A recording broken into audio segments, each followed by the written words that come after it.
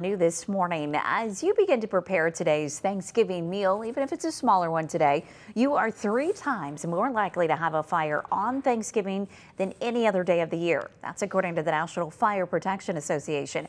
According to Tri-Township Fire Station, they typically respond to 3 to 4 times the number of fires on this day. WGEM's Isabella Rossi has some easy ways to prevent a fire in your home. Isabella, good morning.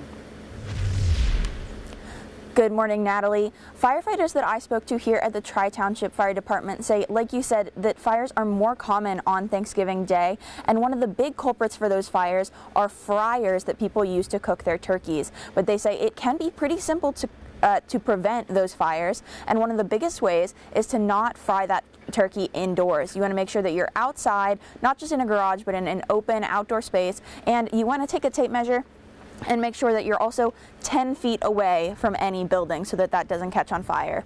You can see this video here of an example of frying a turkey and how dangerous that can be if it's not fried the correct way. And that's a frozen turkey being dropped into hot oil. Firefighters say fire prevention starts with the bird itself.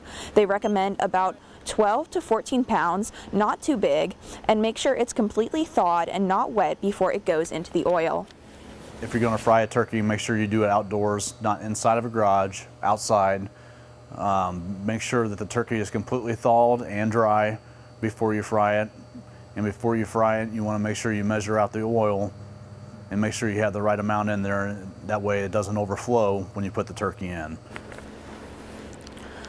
Firefighters also recommend you pre-measure your oil so it's the correct amount and doesn't spill over.